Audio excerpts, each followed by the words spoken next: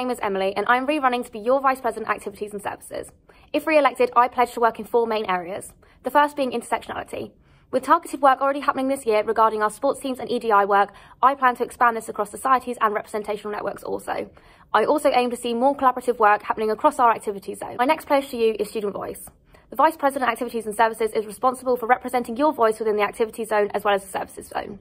To do this, I plan to set up forums as well as activity zone committees to allow your voices to be heard and for you to implement real change. My third pledge to you is student-led services.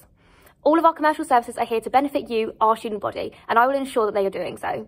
As well as this, I know that you are also passionate about nighttime safety. Because of this, I want to explore bringing back the safety bus and ensuring that all of our nighttime events are as safe as they possibly can be. My fourth main pledge to you is to improve the volunteering opportunities here at Winchester. I will do this through a volunteering scheme as well as working with the university to implement workshops to allow our students to use their transferable skills from volunteering into employability. I will deliver my pledges as your Vice President Activities and Services.